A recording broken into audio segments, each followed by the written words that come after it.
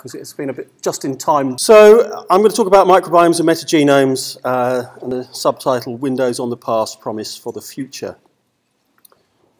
Now we start with just thinking about high throughput sequencing. We've all become comfortable with the idea that sequencing is now easy and it's cheap. We've made an impact here in my own group looking at comparisons between various benchtop platforms. And one of the ways we got involved fairly early on was through involvement in this, what has sometimes been called the sprout break, an outbreak of E. coli infection, of sugar toxin-inducing E. coli infection that struck Germany and was associated with the consumption of bean sprouts.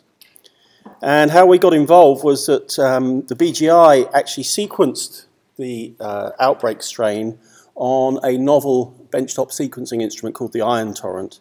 And at the time I'd just won an Iron Torrent in a European-wide competition, and we were just getting ready in my group, Nick Lohman in particular, to analyse data from the Iron Torrent. So Nick kick-started these crowdsourced analyses of that outbreak strain genome, and we showed that social media, blogging, Twitter and so forth could augment academic discourse, and it showed a key role for benchtop sequencers. Now the reason I'm rushing through this is because we said this thing many times before, and it did culminate in us getting a New England Journal paper.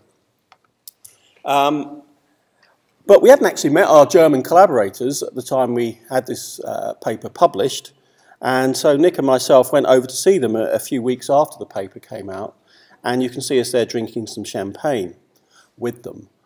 But we thought, well, hang on, how are we going to show the world that we're not just like a one-hit act here, one-trick pony? What could we do next as a collaboration that might do something novel and interesting and take us somewhere new?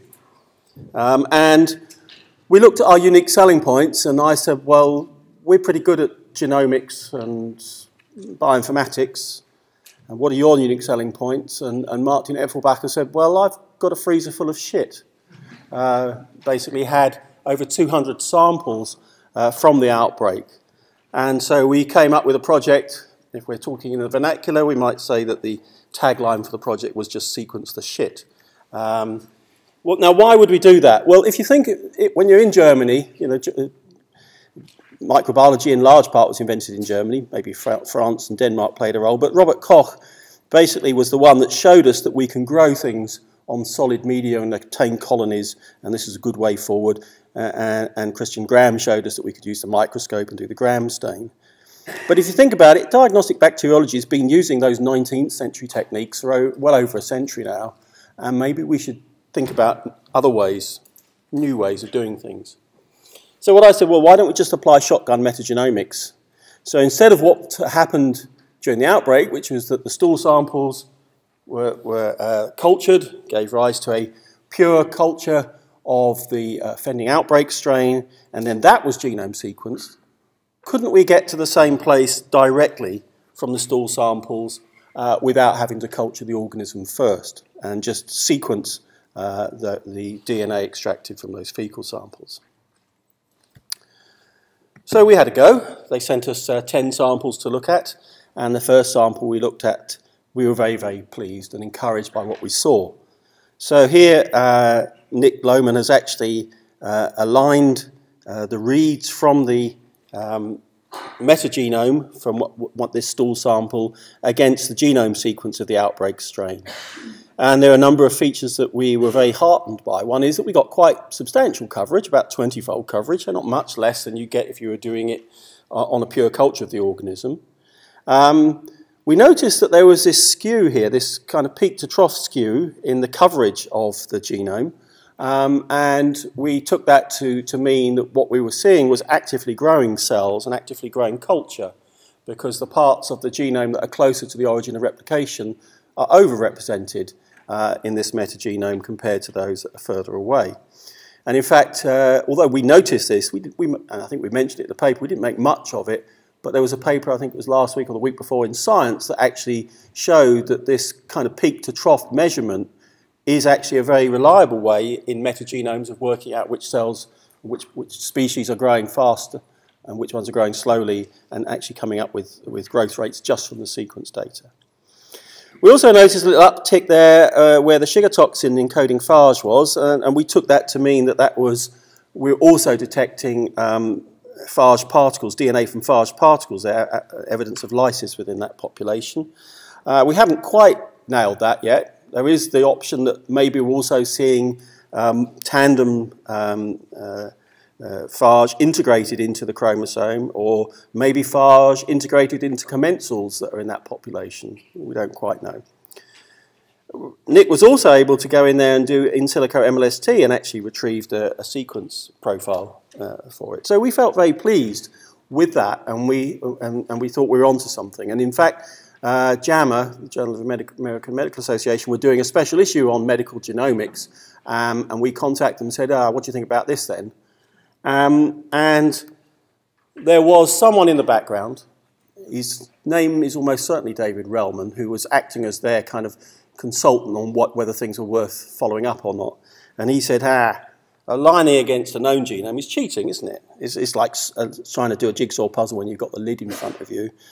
What you should be doing is trying to solve this problem by looking at the sequences from the metagenome as if you didn't know what the outbreak strain genome looked like. So putting yourself back in the feet of those people at the heart of the outbreak and saying, could you actually get that outbreak strain genome from the metagenome de novo without any prior information? Now, that's quite a hard ask, but luckily Nick Lohman, who was doing the work, is one of those people that is fearless in his approach to challenges, and he's extremely quick-witted as well. And so he did a couple of all-nighters and managed to solve the problem. So what he did was he assembled the metagenomes. We ended up with 40 samples in the end. He assembled all those metagenomes, and then he said, let's look at these EGTs, express gene tags or contigs, that are present in more than 2 outbreak samples. And let's have a look at the coverage and look at the GC content. And then he did a quick and dirty taxonomic classification of the sequences using homology searching. And he came up with this, and you can see here that we're capturing a real mess of taxonomic diversity in here, in these metagenomes. And although you can see a big pink splodge there that represents Enterobacteriales, it's quite a long way from having a single genome. So he said, what simplifying assumptions can we make to actually take this further forward? So the first thing he did, we said, well, if this is an outbreak, we would expect to be able to detect the outbreak strain genome in at least half of the samples in our collection. So let's throw away all that sequence data that is not present, not represented in at least half of the outbreak samples. And you can see here that this creates quite a good deal of simplification of that population, but still doesn't take us quite towards a single genome. And then his tour de force was to actually say, well, actually, what we can do is we can also subtract everything that's in normal people, in healthy individuals. And luckily, we didn't have to go and find 40 healthy Germans and go and press gang them into giving us stool samples and sequence them. We could just go to the public databases. I think went to the MetaHit database and got some comparable sequences that were kind of matched in age and origin of the population and so forth. And he subtracted all that and ended up here with a very much enriched genome. In fact, pretty much the things that were in the Enterobacteriales came from the outbreak strain genome. Now, those of you who have woken up enough might say, well, hang on, and Roy Chowdhury in particular over there would spot this immediately. He'd say, but hang on, you've subtracted the core genome of the E. coli because that's in normal people, and what you're looking at here is the accessory genome. So to add back in the core genome, Nick contacted a guy called Chris Quince, who came up with a suggestion that you could use the depth of coverage and the differences in depth of coverage represented in each sample as a way of pulling out the core genome.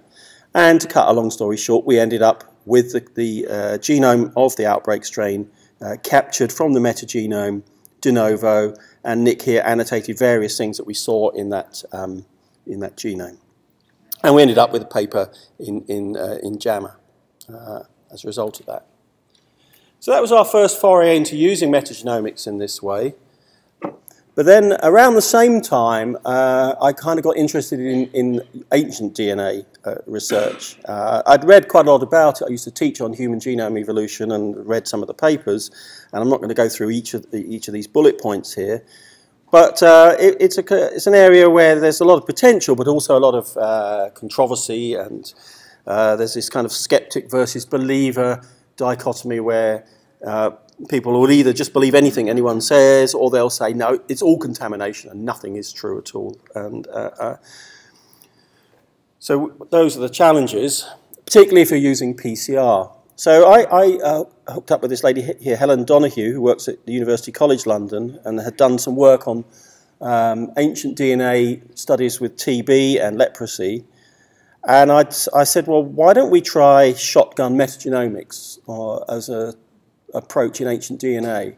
And this will get around this problem of PCR amplification and the problem of carryover. And we're not likely to see anything in the way of contamination of our metagenomes from the environment around us or in the lab from pathogen DNA or anything like that.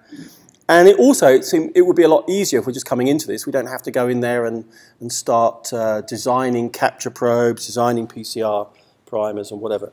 But we didn't know if it would work. As with the German E. coli outbreak, you know, you could sit in your armchair and think of plenty of reasons why it wouldn't work. One would be that there'd be lots and lots of human DNA in there, which would swamp any signal, and also there might be lots of post-mortem contamination with other bacteria that might swamp any such signal. But we thought, well, you know, sequencing is sufficiently easy and straightforward now. Let's just have a go and see where we get. So just to contextualize this, Helen had access to some material from a town called Vats in Hungary. This is in the middle of the country, in the northern part of the country. And in a church there, the Dominican church there, in 1994, they discovered a crypt when they were doing some renovation work that had been sealed for best part of over 100 years, 150 years, I think. And they found within there 242 bodies. And for some reason that's not entirely explained, many of them were naturally mummified, which meant that there was soft tissue available as well as the skeletons of those individuals. And it was that soft tissue that Helen gave us access to. She gave us access to some lung material, and we started off with some lung material from this individual, Teresia Hausmann, who was a young lady who died at the age of 28 on the 26th of December in 1797. And this is the mummified remains of Teresia Hausmann here, and this is the death record showing which day she died. So actually having material that was over 200 years old with a well-validated date actually was quite a find.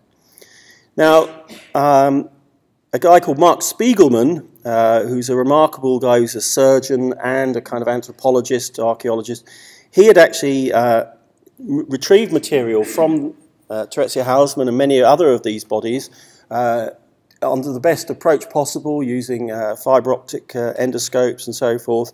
And previous studies had suggested that there was a good preservation of TB DNA in the samples from this individual. So we thought this is a good place to start. And I'm cutting out some of the middle ground here because time is short, but to cut a long story short, we ended up getting 8 MTB genomes out of these samples, including with Teresia Hausmann, absolutely astonishing coverage of over 300-fold coverage of one genome and 250-fold coverage of a second genome found within the metagenome that we retrieved from her. You can see here that we had similar success with other bodies as well in terms of the coverage, although nowhere near as good. There was one, this unknown body 92, that was a young male buried in 1787. We got 187-fold coverage of one of the genomes. But for the others, even with our best efforts, we were struggling to get more than 1-fold coverage, and in some cases we got a fractional fold coverage.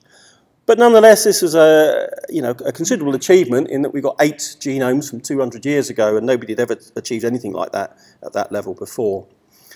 When we analysed these genomes, in fact there were 14 genomes from the 8 bodies that we analysed here, and all of them had a particular deletion which put them into one particular lineage of TB, the so-called Euro-American lineage, or lineage 4. So that was our starting point. So we didn't see the Beijing lineage, which is very common now in populations around the world in that situation. What we found, though, was, as I hinted, that mixed infections were common during this, what must be peak prevalence of TB in Europe. So if you look at any graph in any textbook about the prevalence of TB, it's been going down since records began. And if you extrapolate back, then probably around this time was when it was at its peak, the earliest stages of urbanization and early stages of industrialization. Now, I didn't believe this to start with. When I was first told, oh, we've got a mixture of two genomes in Terezia-Hausmann, I said, well, that doesn't make sense. How's that happened?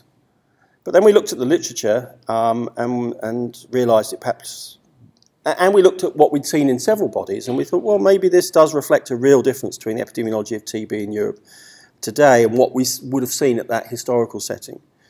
In this historical setting, where a large percentage of the population, and one of the things I forgot to say was around half of these bodies had evidence of tuberculosis. So if half the people have got TB in a population, the chances of you being coughed over by people carrying different strains or multiple strains is actually quite high.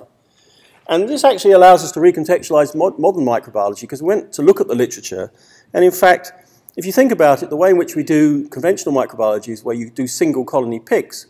If there were multiple strains in an initial sample, you probably would purify out all that mixture and just follow up one of them.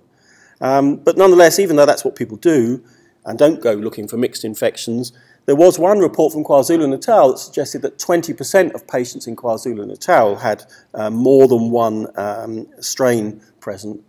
And there's another paper which said that there were 4 distinct genotypes reported from a single patient. So I went from sort of thinking, well, this can't make sense, to thinking, well, actually, it probably does make sense, actually, in this context. Now, what we did, because we couldn't draw conventional phylogenetic trees based on the genomes we had, because we had fairly low coverage, we used an approach called phylogenetic placement, where we drew up a huge, great phylogeny of 1,500 existing modern lineage for genome isolates, genomes, and then we were able to place our genomes on that existing phylogeny, and that worked quite well. And we could place 12 of the genotypes on that. And we found also that in Terezia-Hausmann, she had 2 genotypes, and her mother had identical, or at least indistinguishable, pair of genotypes, suggesting that there was, this is the first time anyone's detected an intimate family link between 2 historical cases of TB from that period, from over 200 years ago. Now, we tried to use a program called BEAST. At least Mark Uckman and his team, who came in as collaborators on this, tried to do this. This is one of those dark arts using BEAST, and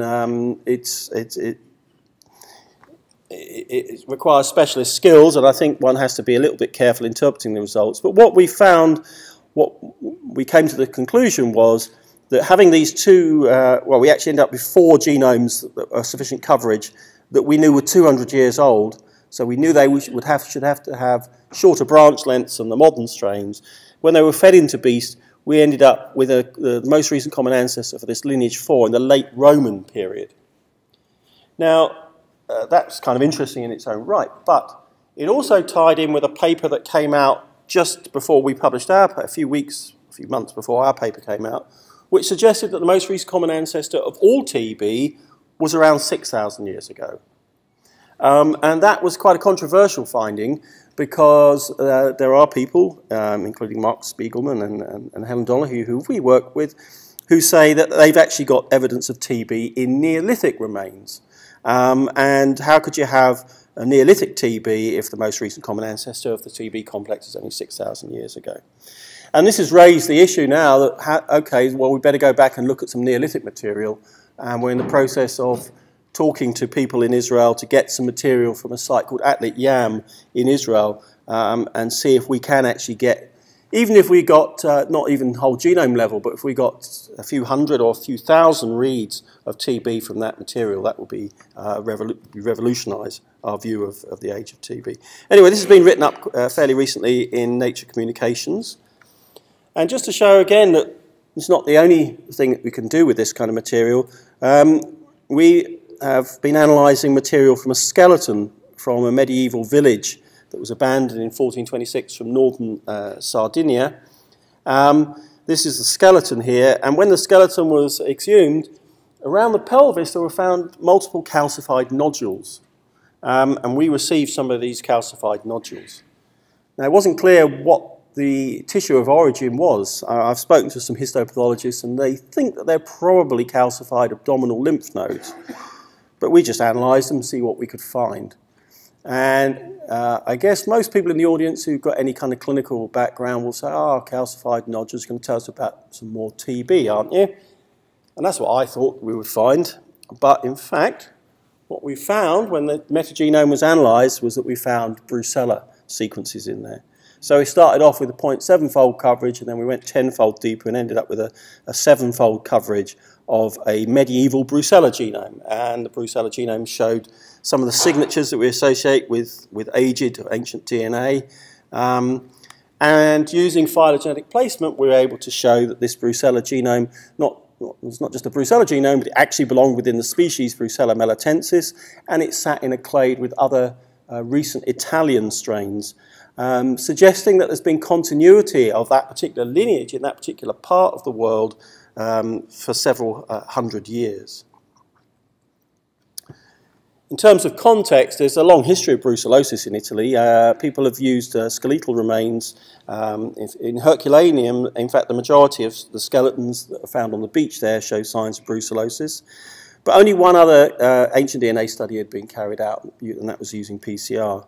And Brucella melitensis is usually acquired from sheep or goats, so that goes with the long history of sheep and goat farming in Sardinia. And there's this thing called the mouflon there, which is probably the ancestor or an early branch of the sheep lineage. We don't know whether this individual was a farmer or whether he just was someone who ate dairy produce. He had some changes in his skeleton that suggested that he might have had a sedentary lifestyle, so maybe he was just a rich person who ate lots of dairy produce.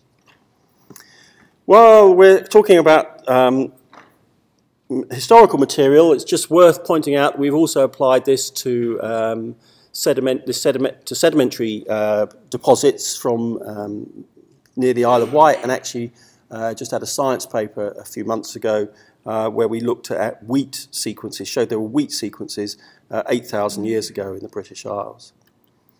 But anyway, most people here are not interested in history, they're interested in what can you do with this now. And so we kind of said, well, hang on, isn't it a bit odd that we've managed to get all these genomes out of 200-year-old material, but nobody's ever got genomes out of sputum directly through metagenomics. So we had a try with this. Emma Doughty, shown here, is one of my PhD students. She's currently in the Gambia. She's been working in the Gambia on this problem, getting sputum samples, extracting DNA and sequencing it. And it works. It doesn't work as well as you'd like, but it does actually work. We managed to get from all the samples that she analysed using this particular approach she used, sequences that aligned to the M tuberculosis reference genome, and giving us coverages that are fairly unimpressive, you might say. So the highest there is about 0.7-fold coverage, others much lower. But when you think about the number of bases that you're actually getting, the pieces of information you're getting about phylogeny and about the identification of the organism, we are getting pretty reasonable numbers there, tens of thousands or hundreds of thousands. Such that we could actually do phylogenetic placement here, and we could take from all but one of the samples we analysed, we could actually place them on a phylogeny of TB and say they belong to that particular branch of that particular lineage. And two in particular belong to a West African lineage, sometimes called Microbacterium africanum, that's generally only seen in West Africa. Of course, we haven't been able to get to the level of calling out SNPs that might be associated with resistance, so there are some. Clearly, at the moment, there are some limitations to this, but at least we've provided proof of principle. So where are we going in the future? Well, obviously, nanopore sequencing everyone's talking about, and this brings the promise of doing long-read sequencing and also doing it in a very easy way that could be close to the clinic or close to the field. And there are various tipping points that we can envisage. In fact, TB whole genome sequencing is now routine in Public Health England. It's going to come in for other pathogens. Metagenomics has been used in a number of other settings, which I haven't had a chance to talk about, but for diagnostic emergencies, maybe it may be possible that we could do this for TB in the future, and we'll have to see where this goes. In fact, I see this as part of a broader view where we actually take any material from humans that's been shed in urine or feces, and we can analyse all the macromolecules in it. And perhaps when nanopore sequencing can embrace RNA and proteins as easy as it takes DNA, we can just look at all these things and it all becomes part of an integrated program of diagnosis in the future. One last point I'd like to make, though, is to kind of paraphrase a quote from Marx here, which is understanding what's in a population. I haven't spoken much about microbiomes, concentrating on metagenomes, but there's obviously a clear relationship between them. The promise, really, the point we want to do is to actually change those microbiomes rather than just understand them.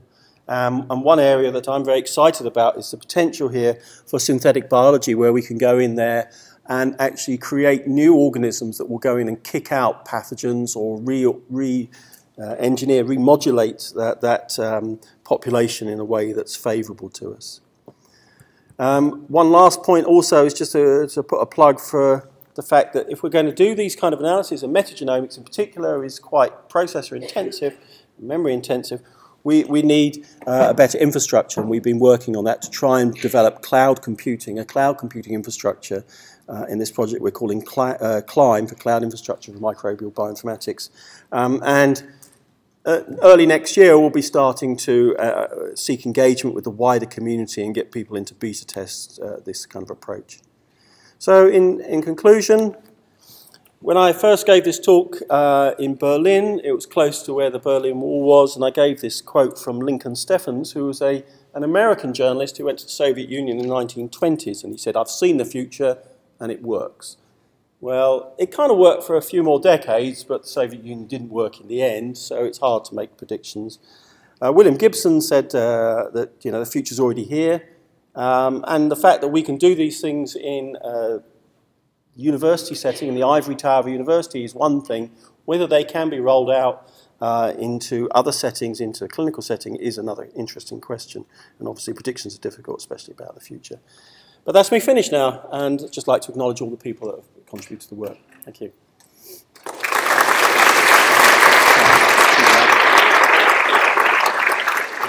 Thank you for trying to keep the time. Thank you very much, Mark.